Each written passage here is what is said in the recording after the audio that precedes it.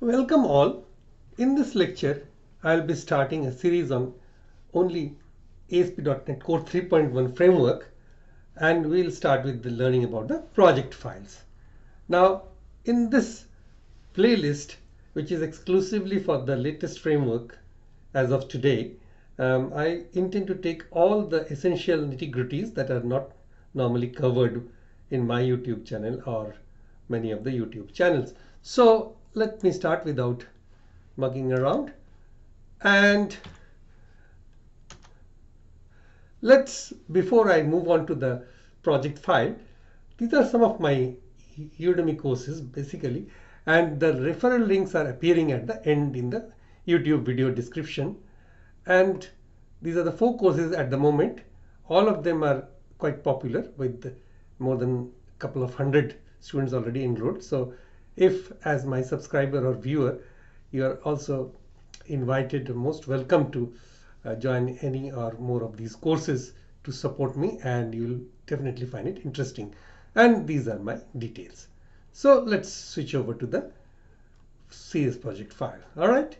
So the CS project file is the project file for the .NET applications, and it contains details required for the .NET tooling to build your project, and it defines the project type being built, whether it's a console application or a web app or a class library. And also it defines the platform the project targets. For example, the .NET Core 3.1 or the .NET Standard Library for class library projects, or .NET 5, which is what it will converge to. .NET Core and .NET Framework will ultimately be converged into one .NET 5 soon. And then finally, the NuGet packages on which it depends. Okay. Now, some of the features over the earlier version for changes to the current project file in the ASP.NET Core 3.1 versions are that there are no globally unique identifiers or GUIDs. These are, if there are, they will be very rarely used. And then we'll have implicit file includes. Now the files are now automatically compiled without being listed in the project file. And earlier, all the files that a project needed were to be listed in the project file to be included in the build. Now we don't need any NuGet package DLL paths as well.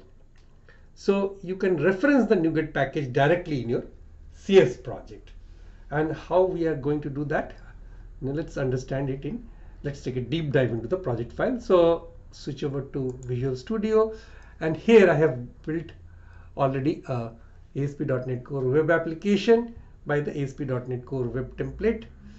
And if I double click on this file, this project file, it opens it up for you. Now this SDK attribute, this attribute includes the default settings that describe how to build your project. Whereas the target framework, this name is obvious, it is targeting the framework of the .NET Core framework. So for ASP.NET Core 3.1, it is Net Core App 3.1, and similarly for .NET 5, it will be Net Core App 5.0. Now, you still don't have any NuGet packages over here. Okay, any element or attribute for that matter in this project file which points to the NuGet package. So the common changes you'll make to the project file are to add the additional NuGet package using the package reference element. Now by default, your application doesn't reference any NuGet package at all. So even though all apps are unique in some way, they also share some common requirements. Okay, so most apps need to access a database or manipulate JSON or XML formatted data. So rather than having to reinvent that code in every project, you should use usable library that already exists.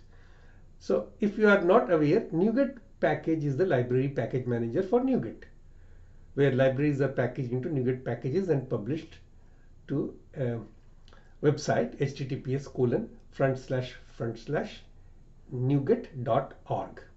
You can use these packages in your project by referencing the unique package name in your CS project file. Now that also will be automatically included. So how the project file will be changed when you add the NuGet package comes next. So right click on that, on the project node, and click on manage NuGet packages. So you can see no installed packages. Now if I browse,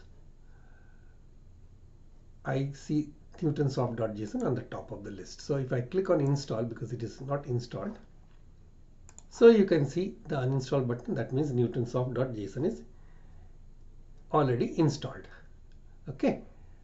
Now if I open this CS project file, so it has already included this in an item group element with another sub element package reference, which has got an attribute include, and it includes this package Newtonsoft.json with this version name. Right. So this simplified, absolutely simple project file format is much easier to edit by hand than the previous versions, which is great if you are developing cross-platform, like if you are going to develop across Linux or Mac OS. But if you are using just the Visual Studio, then you don't feel like you need to take this route. You can still use the GUI to add the project references, exclude files, and manage NuGet packages, and so on. And I have shown you how to add the NuGet package. And if you want, you can exclude a file. So right click. You don't want to exclude program.cs though, but you can exclude from the project. Okay, and you can, once you are excluded, it will show you the include into the project. Okay.